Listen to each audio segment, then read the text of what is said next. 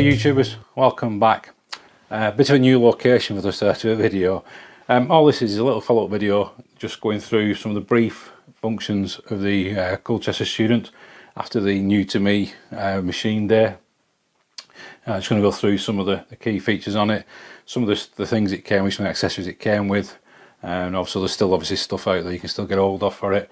And then just just going through some of the dials, some of the knobs, etc., what they do, where they are. Basically same as most of the lathes, just obviously each one has its own little layout. So just going to do that now just to show you what they are and where they are. So we'll start with a few pictures. Here you can see like the lathe, the chuck keys for the lathe, also some sensors, drill chuck, etc. A few spanners and Allen keys that came with it, and the original 4-way indexing tool post, which it's good. It's a nice big tool post, but I've swapped it out for a quick change at the moment, so I can just borrow things off the Boxford. This next picture, again, some standard stuff. So we've got a catch plate when you turn between centres, the big face plate. It's got the change gears there for when we're changing different thread pitches when we're cutting those. Spur jaws for the chuck. There's also a bed stop, micro adjust bed stop when you're facing up to a face, or sorry, turning up to a face. So that's the we've got a fixed steady, and we've also got a travelling steady, which if you watched the last video, we didn't have one of those, but I managed to find one, managed to source one. Really tough to get hold of that, so we've got the full complement of steadies there. Next pick, we've got another 3-jaw chuck. The last 3-jaw chuck, actually, I just forgot to mention it on the last picture, is actually soft jaws, so you can machine those to do any work you just want to hold in that. So that had that. So this is another 3-jaw chuck, a small one. Obviously you can tell it's not really been used much with the machine, with a bit of rust on it. The 4-jaw, which I'll get a lot of use by myself, and we've also got this this collet, lever collet set here. So you can feed wire through from the headstock and just engage the lever and leave the machine running in between operations. And in this next one is the 3-jaw, which you'll see on the lathe in a second, the 3-jaw chuck, and also another collet chuck which works with like a big chuck key, which was in the first picture. Nice set of collets there, so we can do some accurate turning on the lathe. So right, let's get on with some video now and just show you where the controls, etc., are on the machine. Okay, so bear with me on this one, we're going a bit handheld here. So first of all, obviously we've got the chuck, your cross slide as normal, top slide the same. On this particular one we've got the rear tool post, which 3 Allen keys that can actually slide up and down, so when you actually do part off, instead of having to bring your cross slide all the way in, you can bring the tool there ready, less distance to travel when parting off. Obviously you've got also that's the scale for the DRO, and on this one it's only got DRO on the cross slide, it's actually got it on the actual length of the bed, which I'm thinking I might try and get hold of one. It's an old AccuRead DRO, as you can see on the picture earlier.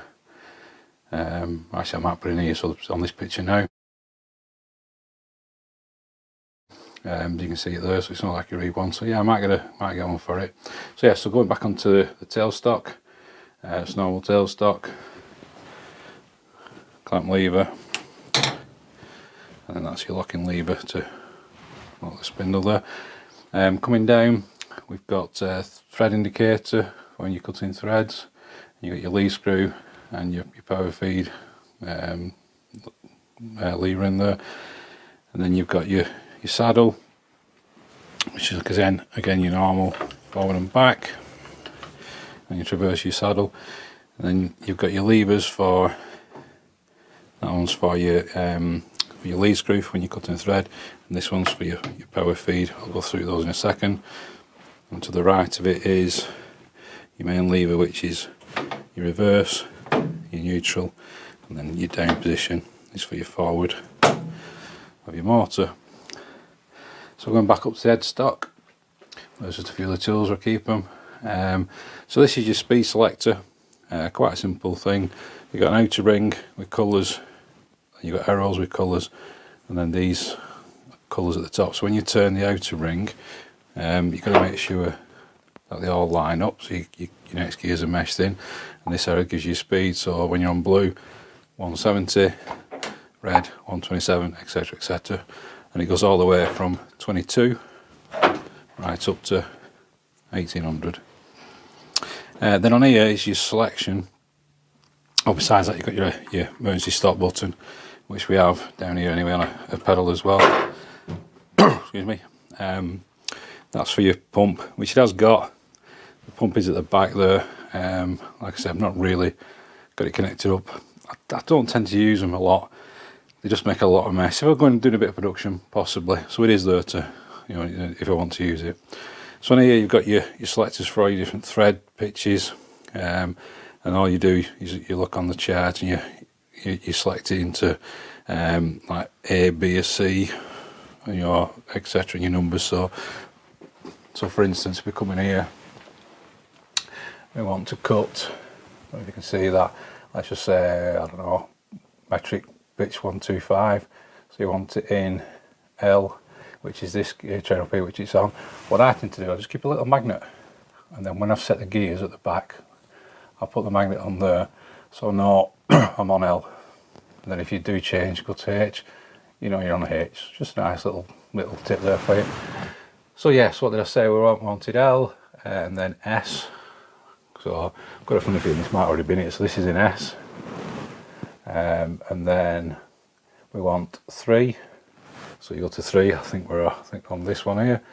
So I think we're already in 3. Yeah, I think this is going to be what we set at, to be honest.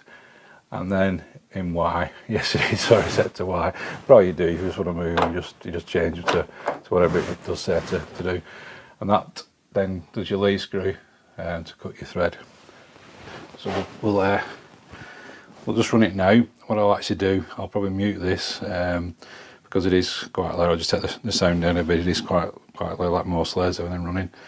Oh, and by the way, I just keep all the bits on the photograph, I just keep them under there on a little shelf I've made. So they're handy, but they're out of way. So right, so first of all, underneath here I have an isolator. Oh, sorry. That's the isolator. And when that comes on, my lamp comes on as well.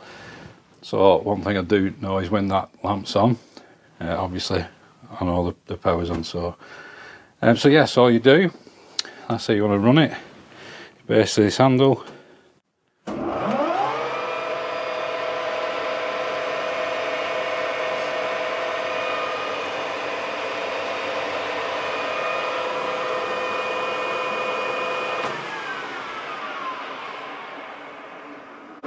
that was running at 1340 revs a minute. So what we'll do, we'll take this down to a slow speed. So you just change the gears over.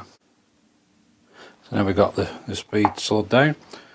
I can show you the lead screw engagement. This lever here.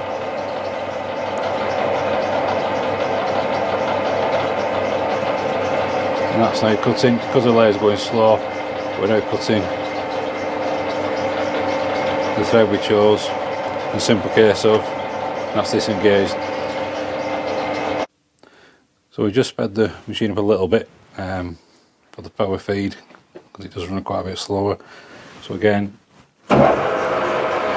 that's engagement with this lever underneath, and you can see the power feed. Disengage. It also has power cross feed, which you use by pulling this knob out here. Same lever again, and that's your power cross feed. That's simple.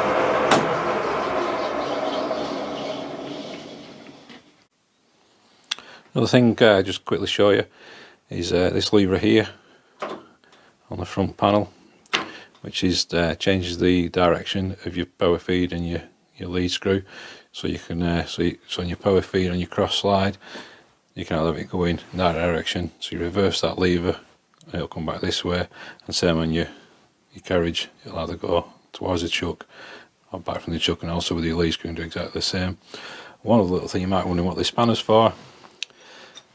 The spanner fits onto this nut here, and this is your your saddle lock. It locks the whole carriage onto the bed.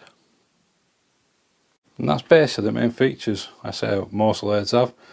Like I say, it's just getting used to where they are and getting to know them a little bit. So there you go, job done. Like I say, really nice piece of kit. I'm glad I got it. It's up on wooden blocks at the moment. I'll sort out some sort of feet for it or make a frame for it at some point.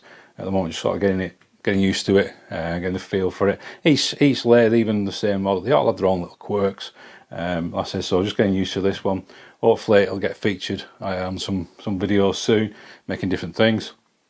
Like I said, I just need a bit more tooling for it.